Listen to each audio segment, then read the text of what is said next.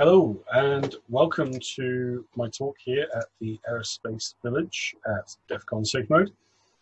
MITM, the mystery in the middle. My name is Matthew Gaffney and I'll be taking you through an introductory level talk about the Aircraft Information Systems domain, also known as the AISD. We'll be covering through these topics throughout the 50-minute or so talk today,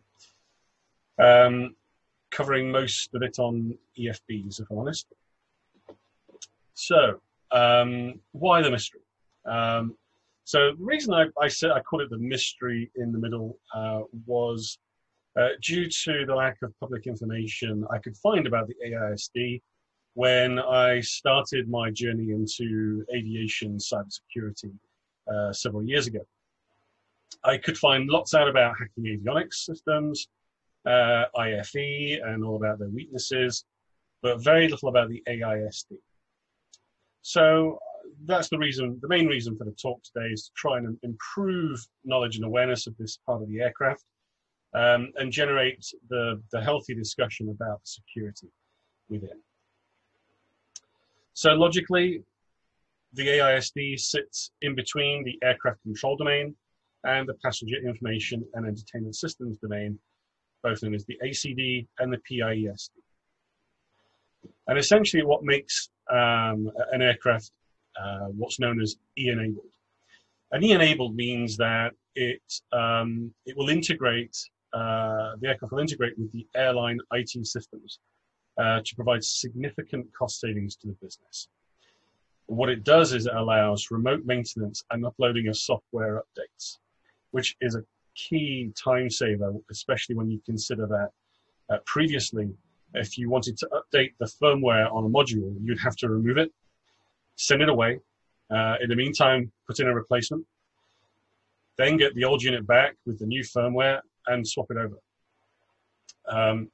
So being able to upload new software remotely without having to remove modules or LRUs as they're known is a considerable cost and time saving for an airline.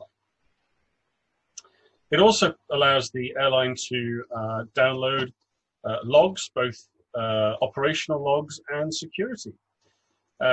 So for airlines, the AISD is the most important part to get right for the business. At least that's my view anyway. An airline cannot have much influence on how the ACD is constructed. Maybe a small amount of customization, but not very much at all. It's heavily regulated. It's heavily dependent on certifications, which are long, expensive, and time-consuming. So the AISD is where the airline, the operator, really has to get it right. But there's lots of challenges in doing that. There's, across all aviation, not just E-enabled aircraft, there's a lot of older technology that gets reused. And it's not really a surprise, because if it works and it meets the requirements, why change it? Certifying new modules is expensive and time-consuming as well. So the older modules that are still fit for purpose will be reused a lot because it's cheaper to modify them or to use the old ones. What this also means, though, is that when threats change over time, these older modules can be attacked in new ways nobody thought about when they were conceived. We're seeing this with avionics hardware today, but we are not really thinking about this when it comes to the AISD, and maybe we should. When I say we have new risks to manage, what I mean is engineering now needs to consider cyber and InfoSec risks. InfoSec teams now need to understand and consider engineering. Traditionally, these are two areas of the business that have been completely isolated. And it has allowed engineering to operate in its own little bubble, which has led to engineering not following InfoSec policies 100%. And you see examples of bad practice, such as post-it notes with passwords, or even passwords being written into procedure documentation, because it's easier to operate that way when you're an engineer than it is to use a password manager or to remember the password off by heart. At the same time, IT and InfoSec are implementing systems for engineers to use without fully understanding the constraints of engineering. They don't always have really good 3G connection on board an aircraft. They don't always have time to be able to learn new systems in depth.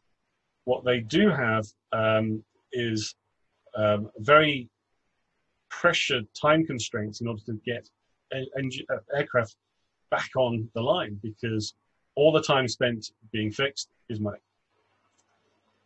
But when IT comes along and implements a new IT system, say, for example, they don't have single sign-on, all of a sudden that engineer, instead of 20 passwords to remember, they now have 21. And then we ask the question, why are they writing down passwords? So understanding the constraints and the difficulty of engineering can go a long way to improving the security posture of an airline. And operators really need to get these departments working together in harmony. When dealing with engineering and e-operations, you cannot bring the corporate information or cybersecurity mentality and templates to the party. They just won't work. You're dealing with an area of the business which historically has not been great with cyber.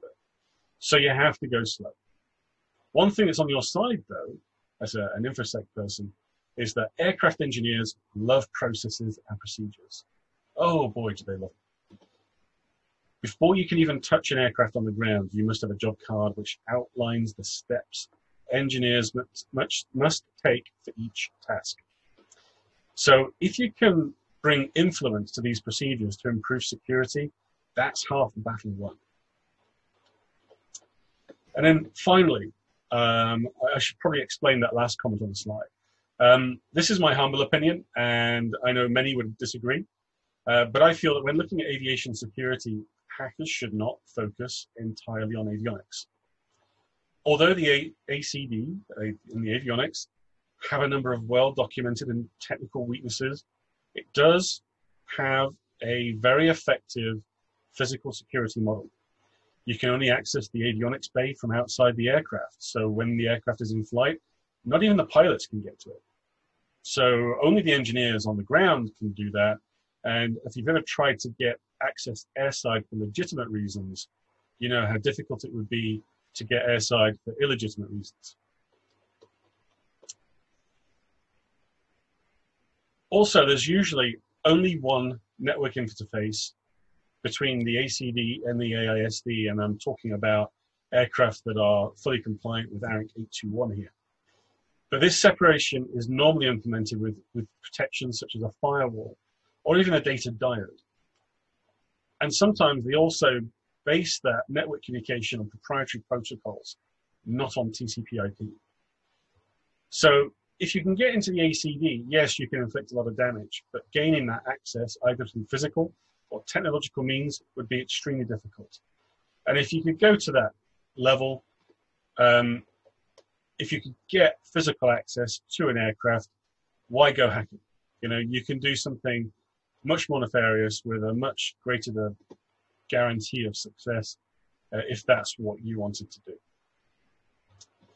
So for me, instead, the aircraft information systems domain has multiple touch points ranging from the airline network, Wi-Fi, even the internet and the cabin.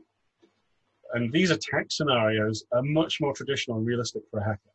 Okay, it's not sexy. You can't control the aircraft control services from the AISD, but you can have other effects on the aircraft, effects which may impact operations. And if you know what you were doing, you could modify some of the data presented to the pilots. So manufacturer challenges. So I explained the challenge about technical debt. And the reason for that is that airworthiness timescales are huge, and they encourage or they almost force manufacturers to really think about what they're going to reuse and what they have to rebuild from scratch, because those brand new modules are really expensive to get certified. Challenges from the operator are very different and in many ways are quite significant. The key one is they have zero visibility of the manufacturer's risk assessment. So when the manufacturer is designing and building an aircraft, they perform extensive and detailed risk assessments to mitigate system vulnerabilities. They will mitigate many of these issues themselves, but they will also transfer some to the operators. And this is communicated in a number of ways, such as security handbooks or ANSOGs, depending on which manufacturer you're dealing with. But no operator will get to see details of the original vulnerability or the risk assessment. So despite the quality of this manufacturer guidance and these recommendations which come down, there's no real mechanism for the operator to assess the effectiveness of implemented controls. And this can, and from what I have seen, probably does lead to gaps in the cybersecurity protections of E-enabled aircraft at the operator level. When you think about it, airlines are heavily reliant on legacy IT systems. For example, many use at the core of their business a TPF system, which handles all of the real-time transactions. It's not a traditional operating system. It is based on technology that was released in 1979. To program it, it's done in hexadecimal. It's just not what we would, people of my generation, would consider a traditional operating system. But it handles transaction messages one-to-one at an extremely high volume and extremely high speed. And what that does is make sure that the same seat isn't booked twice by separate transactions milliseconds apart. So, and there's nothing out there on the market that can really replicate that right now. Also, airlines over time have grown and have added new systems on top of the old systems. And until quite recently, this may have been done without consideration of all the risks. In fact, some of them would have been done before cybersecurity was really a thing. So some may not have followed good practice, such as network segregation. Airlines also operate 24/7. And that means that outages are very costly. When an airline IT system goes down, aircraft stop. They just cannot take off because they haven't got the information they need for the pre-flight. So any introduction of a new system that could have an impact on operations is risk managed to the nth degree. And there's a lot of risk avoidance going on when these new systems are put in place. Either that, or you just throw resources at it to make sure that if something does go wrong when you introduce a new system, that the impacts are mitigated as much as possible. What it does mean is that over time, airlines can become quite flat in their networks. And what that means is if the perimeter is ever breached, it's very easy for an attacker to then pivot inside the networks. So where regulators fit in, so speaking from a European perspective, there's some really positive steps going on right now in the critical national infrastructure sphere, of which aviation forms a part of. And maturity in cybersecurity, aviation cybersecurity, is growing slowly and gathering momentum, or at least it was before COVID. It was the last time I was really involved in it. From what I've seen, the UK CAA is growing their cyber oversight function in a very positive way. And rather than just setting out a framework and directing airlines to comply, they are working closely with operators instead, guiding them and helping them through their assure process, which is really good to see, if I must admit. So going back to this gap in the risk assessment, could the regulator help bridge that gap? The issue with sharing the risk assessments with operators is they are highly sensitive. Maybe some trusted government bodies could be given more details on the risks and help guide operators on the effectiveness of their controls without passing on that sensitive detail. If we can't trust the government, what about the aviation ISAC? Although they are a member organization, most of the large operators and manufacturers are members. Could this be another suitable mechanism to do the same thing? Whatever happens, I feel something does need to be done. Otherwise, pardon the pun, airlines could be flying blind. So here is a rather simplified overview of a E-enabled aircraft. This diagram is based on compliance to the ARINC 821 protocol. And as you can see, we've got the three main domains: the aircraft control domain, the aircraft information systems domain, and the passenger information and entertainment systems domain. The AISD, as well as being a main communications hub, or hosting a main communications hub, will host the electronic flight bag if it's a Class 2. If it's a Class 2, the EFB will sit in the avionics. More on that later. Some aircraft have their flight attendant panel, or FAP, connected in the AISD. And there's also occasionally printers, maintenance terminals, which can be USB or Ethernet port, depending on what kind of device you're using, if you're using just a straight up USB as a tool, or if you're using a portable data loader. And those maintenance ports are used as a backup for the IPsec tunnels that sit between the aircraft and the ground system. So these IPsec tunnels are really well secure. The security is excellent. So they are managed from mostly on board, but the ground systems are involved in the keying of the aircraft. And there's, I'll talk a bit more about PKI later on. What we do have is the EFBs, if they are connecting to the AISD, they will often route traffic to the internet through the IPsec tunnel, through the DMZ and out into the internet, which is usually for software updates, and is usually a very restricted set of websites where the EFB can go.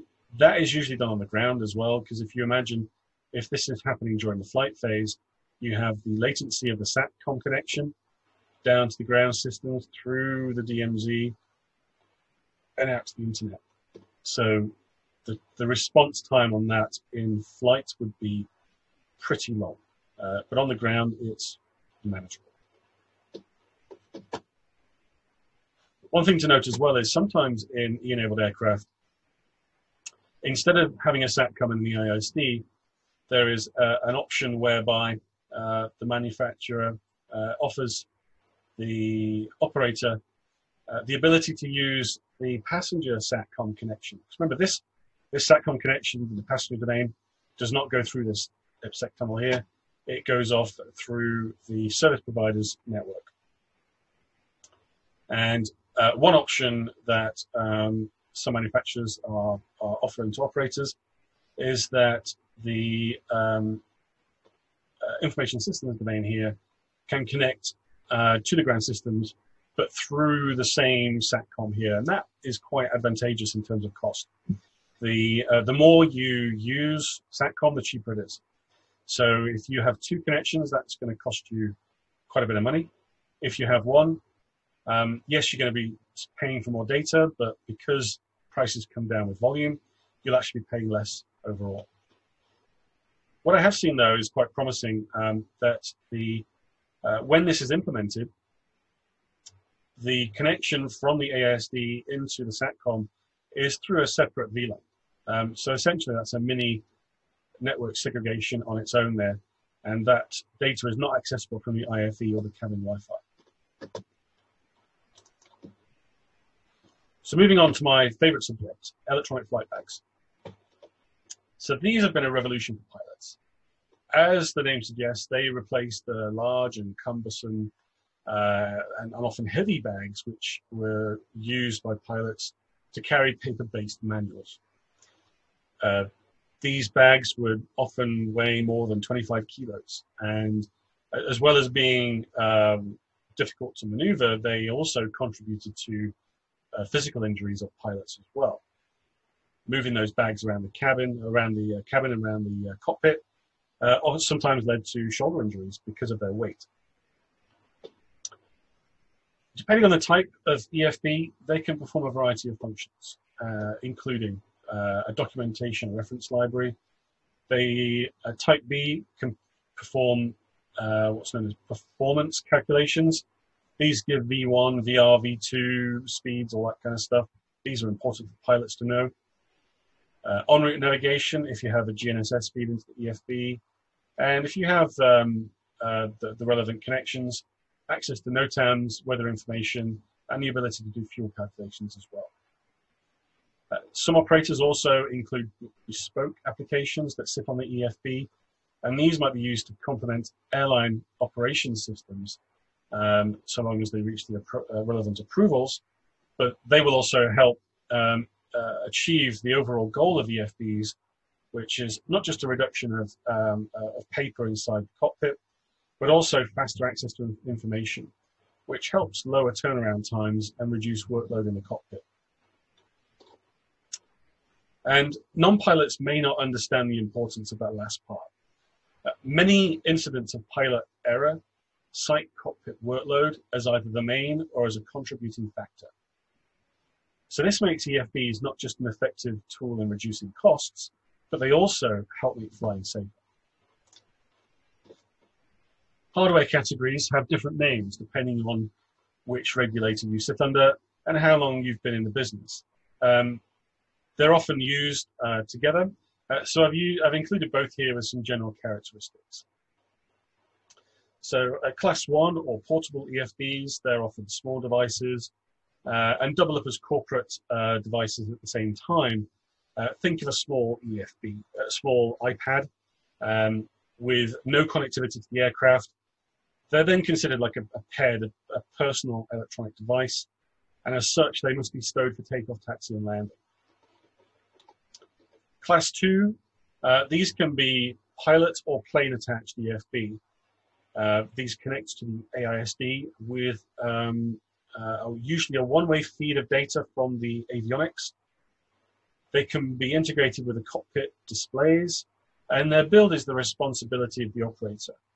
Quite often they are small laptops with operating systems such as Windows, and then the manufacturer will provide the software which runs on top of that and connects to the systems on board the AISD. It's worth mentioning that Class 2 EFBs have very different threat profiles depending on whether they are plane or pilot attached. So our plane attached EFBs are considered part of the minimum equipment list, or MEL, and tracked as an aircraft part. They're always under the control of the airline, with coordinated and tracked movements between locations. Pilot attached EFBs are not. They enter and exit the cockpit when the pilot enters or leaves the aircraft. They are very likely to connect to all sorts of networks in hotels, cafes, and airports, so that the pilot can update software, navigation databases, NOTAMs, read corporate emails, or even surf the internet. So you can see how the plane-attached EFB has a very different threat matrix to that of a pilot-attached one, who may be anywhere in the world using insecure Wi-Fi. And then finally, I've included Class 3 for completeness, because Class 3 don't really form part of the AISD, but they are an EFB. So they are integrated into the aircraft control domain, and they have no connectivity outside of that. The build is the responsibility of the manufacturer, but it is maintained by the operator. And what I mean by that is that the hardware is fixed. The hardware cannot be changed. There may be software updates over time, but these are provided to the operator, who then have the responsibility of maintaining the right version. Class 3 EFBs are certified as part of the avionics. So the operator has next to no ability to make changes unless they wish to go through the trouble and expense of recertifying. And even though EFBs, Class 3 EFBs sit in the ACD. The ones I've seen are logically separated from the core avionics, and you have to interface through many different modules before you can bridge a gap between the control surfaces and the EFB. So attacking a Class 3 FB to affect an aircraft in flight is still not that straightforward. Software categories. So Type A, really simple. They're just used for the storage and display of documents only. And like I said, these are typically Class 1, classed as PEDs, and they get put away during the critical phases of flight. Type B applications, this is where it starts getting more fun. So like I said, they can perform performance calculations, and they may access the internet on the ground and in flight. And they may be able to receive one-way data from the avionics. They are also the most common EFB software type I have seen. It's worth mentioning that Class 1 and Class 2 EFBs are built by the operator, and as such, they are not the responsibility of the manufacturer. Even though they may provide some or all of the software that runs on the device, it is up to the operator to ensure that they are working securely. For EFBs running Type B software, this is where things can get a bit blurred. According to regulations, any vulnerabilities in the software that could affect the operation of EFB software, regardless of who coded it, is the responsibility of the operator to mitigate. At the same time, details on any vulnerabilities do not seem to be passed on to the operator, just a series of recommendations for EFB security. Now, these recommendations are really good, but as we'll come on to later, I don't feel they go far enough. Type C applications can affect the control of the aircraft in flight. So this is the really juicy part. Essentially, they can send data to the avionics. However, at the moment of going to press with this presentation, there are no current approvals that exist for Type C applications that I am aware of. I have seen future offerings from some manufacturers about having a bidirectional connection between the EFB and the flight management system, which sits in the avionics.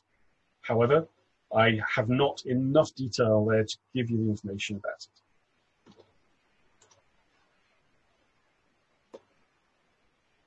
As I touched on a previous slide, regulators provide operators with cybersecurity recommendations. Recommendations are also given by the manufacturers. But I feel that even when you combine these two sources, this advice does not go far enough. By that I mean that there is a lack of detail in what to consider and measures to take. When it comes to regulatory documentation, security appears to be the poor cousin, with the majority of the document dedicated to the physical characteristics and user interface design. The wording is also quite willowy and lacking in detail. It is certainly an area where I think there is a lot of room for improvement. Also, because implementing EFB security is the responsibility of the operator, some manufacturers appear to use this as a green light for poor implementations of technology, which on their own would be considered zero security by design.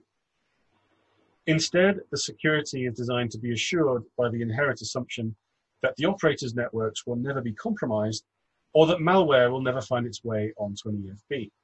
Kind of like passing the security hot potato. At the same time, operators are not directly informed of any vulnerabilities, instead given a set of recommendations to implement. Unless the operator discovers any weaknesses, they would be unaware of the risks involved. And if they were aware of the risks, I'm more than certain that they would have targeted controls to them based on what they knew.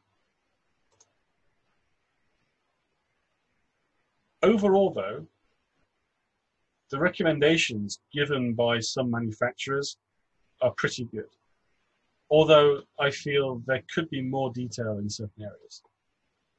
I would like to share the document names and references with you. However, I am heavily constrained by NDA, as well as manufacturer efforts to protect IP. So I'm not allowed to give you these names, even though doing so would be for the benefit of any operators watching. And I cannot move on without briefly talking about Class 3 or integrated EFBs. And even though they don't form part of the AISD, there are some use cases here which highlight a really important issue when it comes to technical debt. So like I said before, the hardware is fixed and the software updates come from the manufacturer. So to an operator, it may seem a very attractive prospect in terms of time and cost to get an EFB running. However, this category of EFB is not without its issues. And an example is an aircraft which I love, which is the Dreamliner. Having flown it many, many times, albeit not that long ago, I only started flying it about 3 years ago. I absolutely adore this aircraft. It is great to fly on as a passenger. But many Dreamliners have, especially the ones that first were brought to market, have Windows XP operating system integrated in the EFB, which sits in the avionics. And this is a fact which gets a lot of surprised look from InfoSec and IT professionals. But hang on. Remember, the 787 was designed in 2002, 2003. Back then, XP was king and would be for many years to come.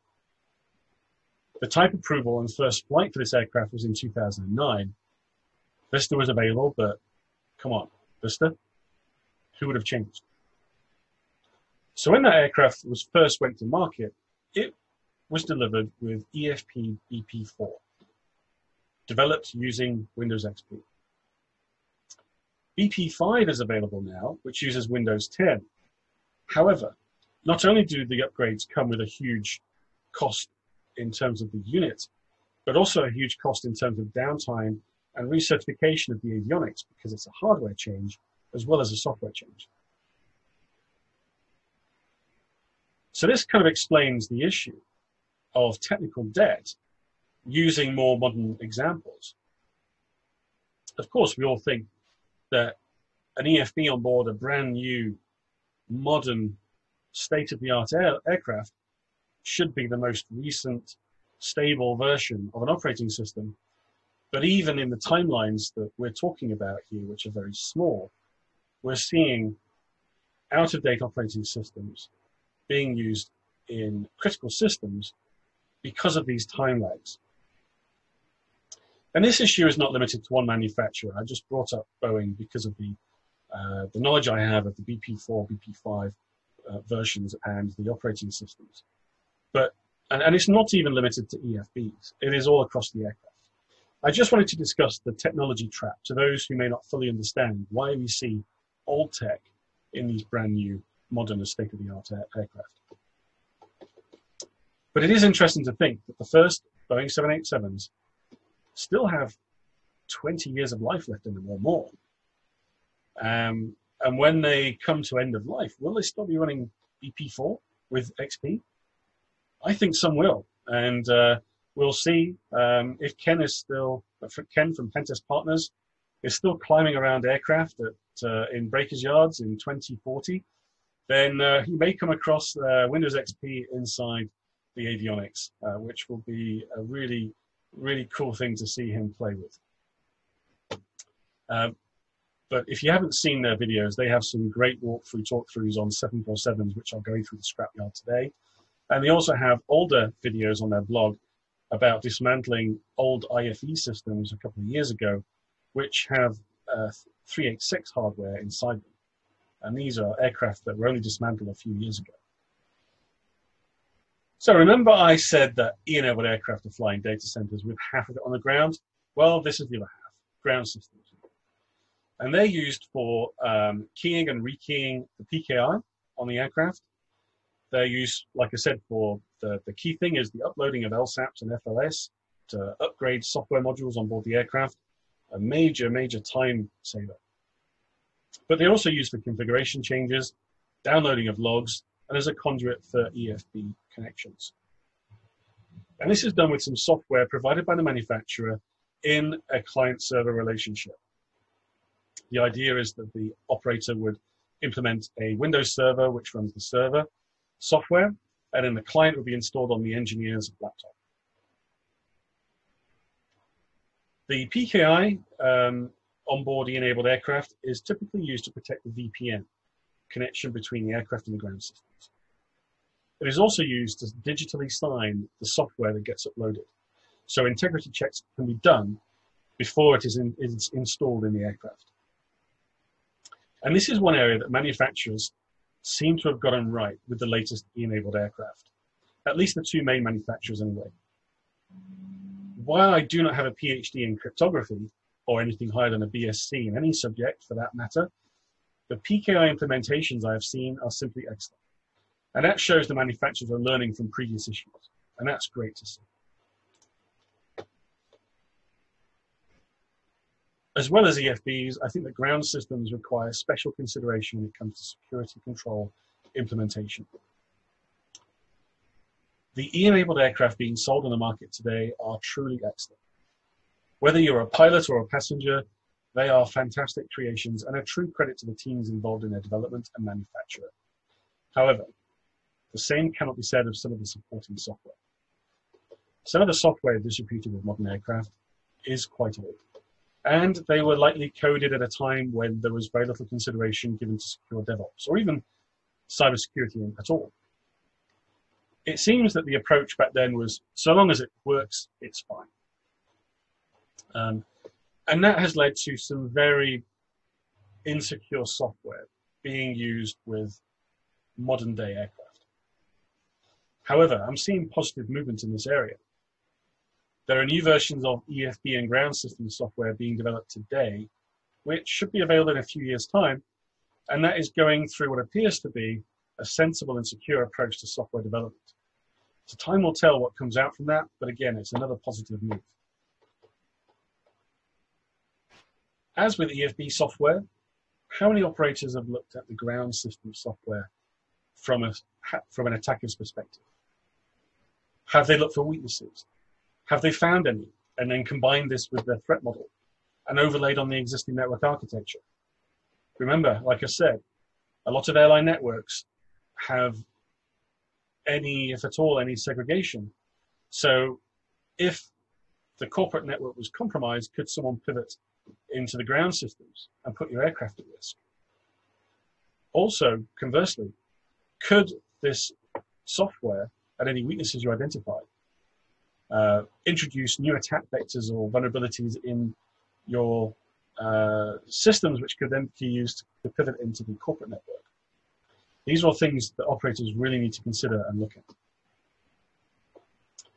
Now, I have seen some manufacturers and third parties offer ground systems, a ground system service hosted in the cloud. And now, while I understand moving to the cloud is not the silver cyber bullet for any organization, although some seem to think it is, from my experience, these cloud solutions are normally put together very well from a security perspective. They also permit creative design in methods to mitigate weaknesses in the software. So, for example, if you had issues with the client software that would sit on the engineer's laptop, and you didn't want that interaction with the server going across the network, then what you could look at is putting both the server and the client in separate lockdown enclaves inside a cloud solution, then implement a VDI to host the client interface through a secure HTML5 web front end. And that gives you lots of opportunities to customize the security according to your threats and risks, and all sorts of other opportunities as well. So these are certainly ideas that we're looking at, because the software that's available today doesn't seem to be that good, but some of the cloud offerings are. Flight attendant panels. So these are interesting from a cyber perspective. So anyone that deals with industrial control systems will know that these are essentially what's known as a HMI, a human machine interface. And these are used for lighting, air control, announcements, door status, lighting, emergency buttons, and then they might also have bespoke features that the airline will implement. They can also be used for maintenance and for uploading FLS, LSAPs, and for downloading logs if the maintenance port is unavailable. So why do FAPs have a security focus? Well, like any HMI, especially those ICS implementations, they're typically an easy target, especially those with a USB port. I did some research on FAPs, and while some are directly connected to both the AISD and the PIESD in E-enabled aircraft, there are none which have a connection to the ACD or avionics anymore. Not that I can see anyway. That said, I did raise concern about the possibility of a passenger inserting a USB stick loaded with malware into the FAP USB port, and what that would mean. So the team I was in started asking the manufacturer some very probing questions. And to their credit, the manufacturer provided a highly detailed and impressive response. And it was actually done in person due to the sensitivity of the content. But what they showed us were that the technical controls to protect the ACD from the FAP were very robust. However, when asked further questions, it seemed that the AISD was considered almost expendable in the malware on board scenario. When asked about that, the response was that the AISD can be entirely functioning and it will not affect the airworthiness, which can be interpreted as the AISD can be riddled with malware and the aircraft can still be operated legally. Fine, I thought. However, that got me thinking to the operational side, and I wondered how many pilots, knowing that an aircraft is infected with malware, yet still legal to fly, would actually fly it. What if, as an attacker, my goal was not to take control of the aircraft, but to affect the operations of an airline as a coordinated extortion or blackmail attack? Now, everyone in the industry knows, regardless of the airline, that this USB port is off limits, even to crew. Yet I have spoken to cabin crew from multiple airlines, and they have confirmed that they are told this in training.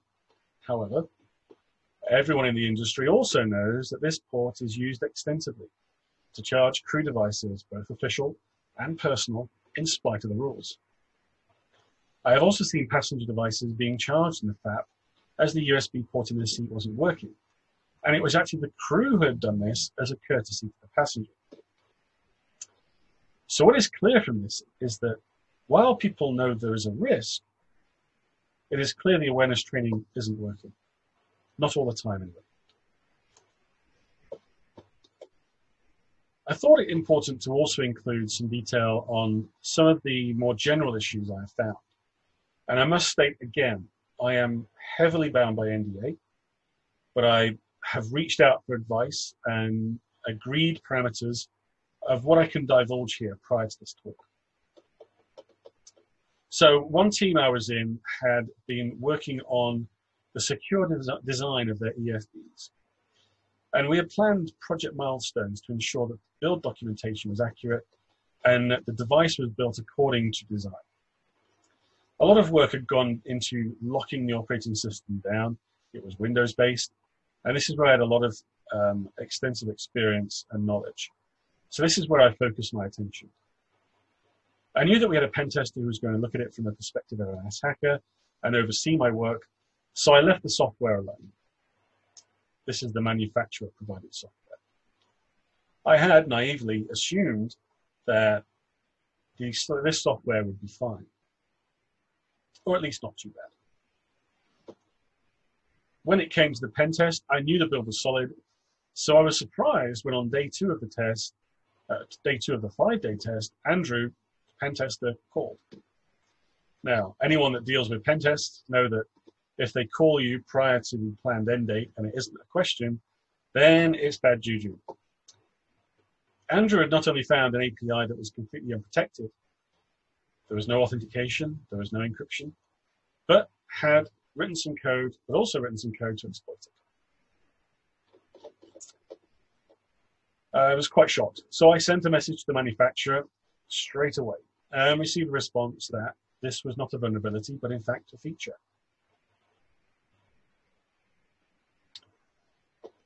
All I can say is that when I repeated this response to my colleagues, jaws across the room dropped to the floor. I took a step back and realized that in order to make the manufacturer understand, I had to do more analysis. Now, back when I was in the British Army, I was taught to analyze attack scenarios by asking, so what, until you reach the answer.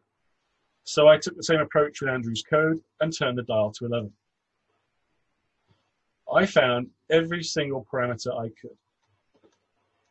At the end, it would not have taken much to turn that resulting code into a very feasible malware for EFBs. I spoke with flight operations, pilots, and InfoSec and demonstrated the rather trivial attack. Everyone I spoke to agreed that this was bad.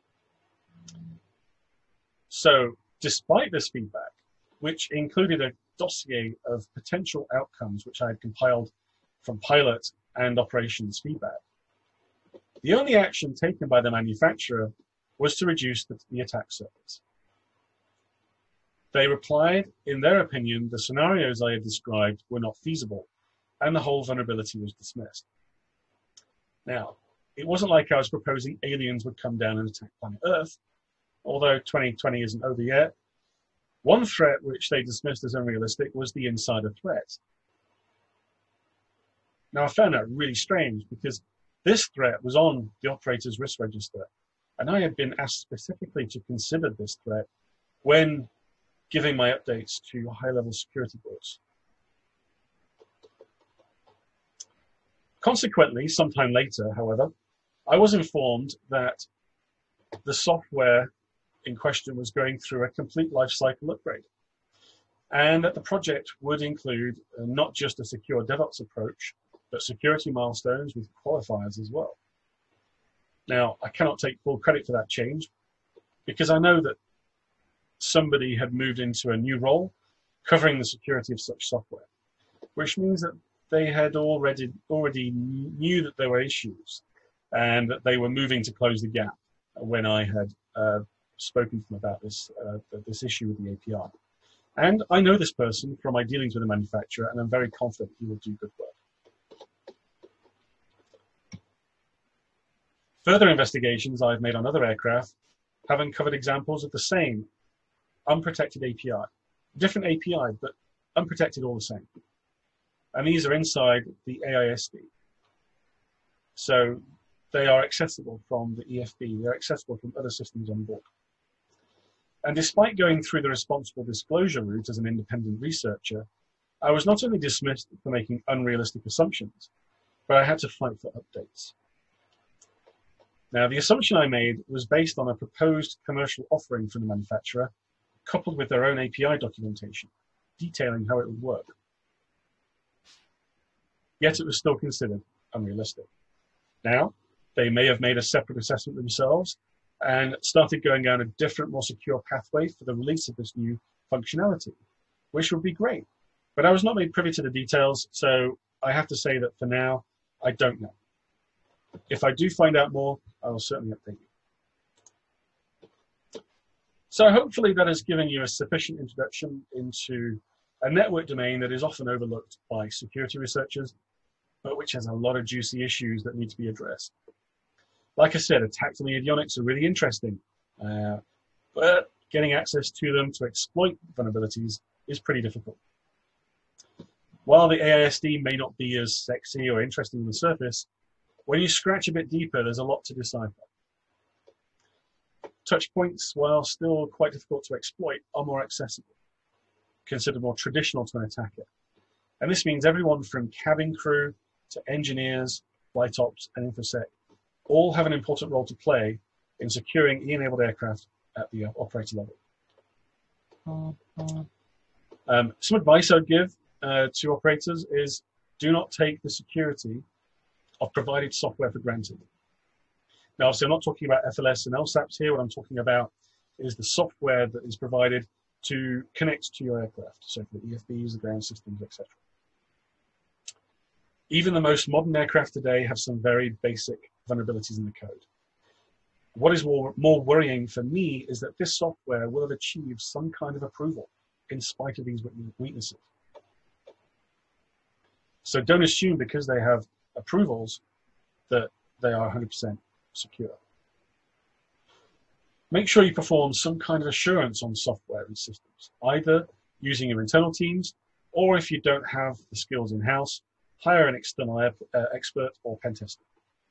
It may be costly, but having an aircraft AOG for several weeks while you investigate a cyber attack and have to replace all the onboard FLS or LSAPs could probably cost you a lot more.